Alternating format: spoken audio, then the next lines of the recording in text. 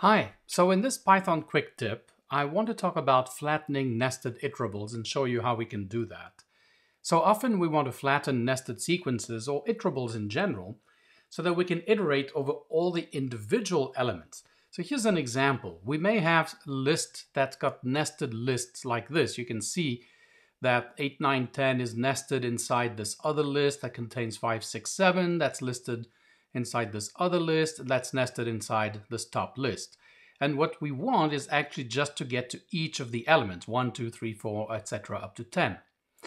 Now, one thing that we want to be a little bit careful with is strings or bytes for that matter. So for example, suppose I've got these nested strings like this in a list. Now, if we treat the strings as sequences, then our iteration would yield something like this. It's going to take the first, each of the characters. And that's usually not what we want. When we're dealing with strings like this, we probably want to instead actually pull out I'm a lumberjack and I'm okay, right? And not actually pull out the individual characters. So we want our nested function, our flattening function, I should say, to act that way. So I don't want to see this kind of output. I want to see this kind of output.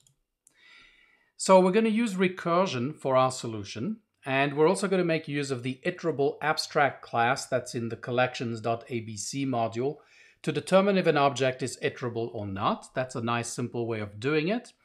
And in our first approach, we're going to build up a list of all the elements we want returned flattened, and then we'll return that list. So we're actually going to build up the entire result set.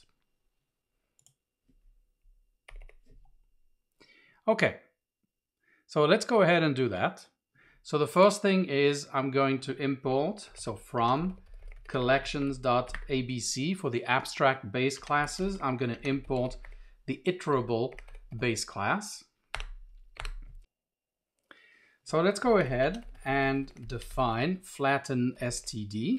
We're going to pass it an iterable of some kind, and we're going to build up our results. So we're going to need a list to hold those final results.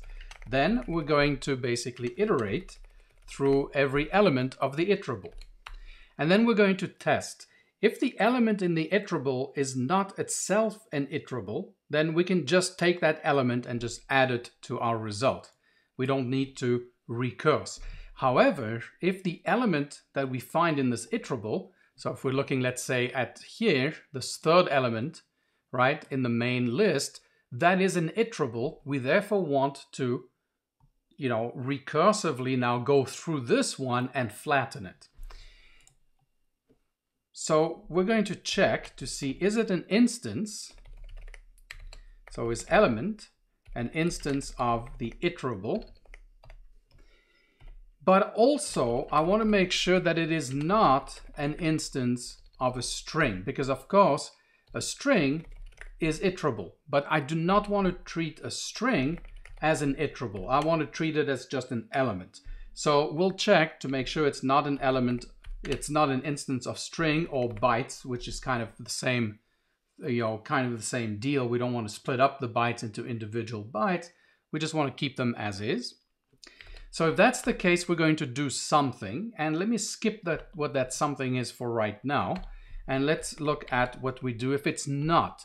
So basically we're iterating through, let's say, this list, and we come to the first element, I'm. Well, it is an iterable, but it is also a string. So we're not going to be in this statement, in this block. We're going to be in the else block. Same thing if we look at, let's say, this list over here. When we look at element number 1, that is not an iterable. Therefore, we're going to be in the else clause. What do we want to do? Well, we're going to want to append that particular element to the result, okay? Now, if it is an iterable, what are we going to do? Before I do that, let's just finish what this function does. It's just going to return result. Result is going to be our flattened list. So what do we want to do here? Well, we've just found that the element in the iterable is itself an iterable. So let's say, if we go back to this example here, we are now looking at this element, right? This is now the third element of the top level list. and it is itself an iterable. So now we need to recursively call basically our function to flatten out this one over here. So what are we going to get back? Well, we're going to get back a result from that, right? So we're going to call flatten underscore std. We're going to pass it element, and we're going to get a list back. So what do we want to do with that list? Well, we want to take every element from that list and append those elements individually to the result.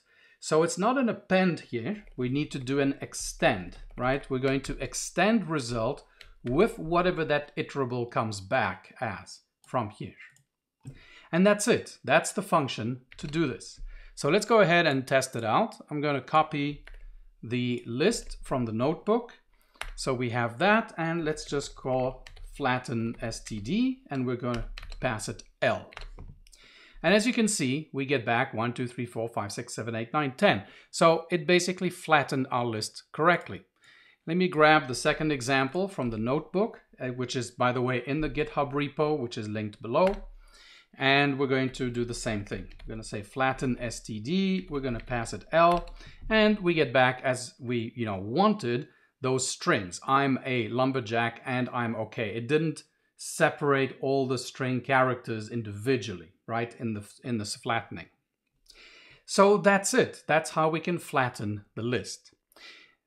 So this works fine, but we really can simplify this code quite a bit by using a generator. And in particular, we can use the yield to yield a single value, and a yield from to yield single values, single elements from another iterator.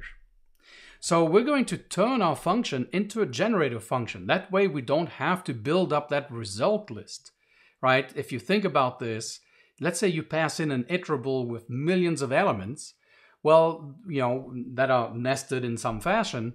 Well, you're going to build up this result set with 1 million elements. So you're using up a lot of memory for no reason necessarily, right? This function shouldn't be using so much memory if we can help it. By creating a generator instead, we can basically yield a single value at a time, and then the caller of our function can decide whether they want to put that into a list or whether they just want to iterate over the elements and save the memory space. So it's more efficient to actually use a generator, but not only is it more efficient, it's actually also far easier to understand the code. So this one I'm just going to call flatten, and it's going to be very similar. We're going to pass that. Now we are not going to build up the result, right? We're not building up this array. So instead, we're going to iterate through every element in iterable. And again, we're going to use the same if condition. So I'm just going to copy paste that. And then we'll have the else as well. Now, what do we want to do if it's an else? Here, we were appending the element to the result. Here, we're just going to yield the element. That's it. We're not going to append it anywhere. Our function isn't going to return anything either. This is a generator. We're going to use yield. So here, we yield the element, which is not itself an iterable. If it is an iterable, what do we need to do? Well, we need to call flatten on the element, just like we did before. What are we going to get back here? We're getting a generator back. We need to iterate over that and yield every element from that generator. Well, we can do that very easily using the yield from. And that's it. That's our function. You can see that the code has been simplified quite a bit, and we're not building up this result list, right, before returning it. We just basically calculate the next element, return, and yield it. Calculate the next element, yield it, and so on. So let's make sure that it works. I'm going to grab this over here. Now we're going to call flatten. Now obviously if I just print out what flatten is, we don't actually see anything because it's a generator object. I need to actually iterate through it. So I could write a for loop, or more simply, I could just basically build up a list out of it so that I can see the elements in there. And you can see it's the same as before. And if we do this with the ones with the strings, we should really get the same thing. And of course, we have to do list as well. And then you can see I'm a lumberjack and I'm okay. So the way we've coded our function, it will work with nested iterables in general, not just sequence types.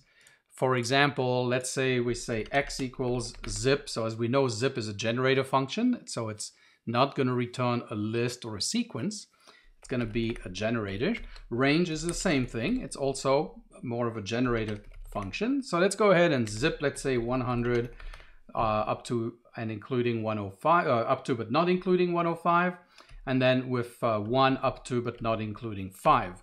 So if we look at x, well, that's this zip. Now we can actually create a list out of that. We can actually iterate through the list to see what it is. And you can see we have nested, right? We've got a list that contains a tuple here. Now, obviously, this is, this here is an iterator. It is not actually a list. I made it into a list here. So what I want to do is I want to make sure that flatten works with that as well. And so we're going to call flatten on x, and I'm going to now iterate through the result of the flatten generator, right? Iterate through all the results and see what we get. And indeed, that worked correctly. 1, 100, 2, 101, etc. Okay, so let's switch and actually do some timings, and let's see how it performs. So from timeit, import timeit. And we're going to use this example here. Let me grab this one over here. Doesn't matter which one we use. I'll just use the one with the integers. So timeit, and we're going to call flatten std with L. Now where is it going to get L and flatten? From the globals. So globals equals globals.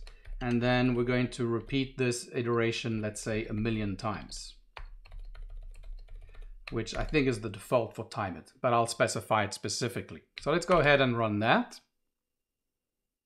And took about 2.19 seconds. So now I'm going to do the same thing, but this time I'm not going to use flatten std. I'm going to use the generator version of it. Let's run this. 0.11 seconds. So that looks way faster. But of course I cheated. Can you spot what I did and why this timeit isn't really comparing apples to apples?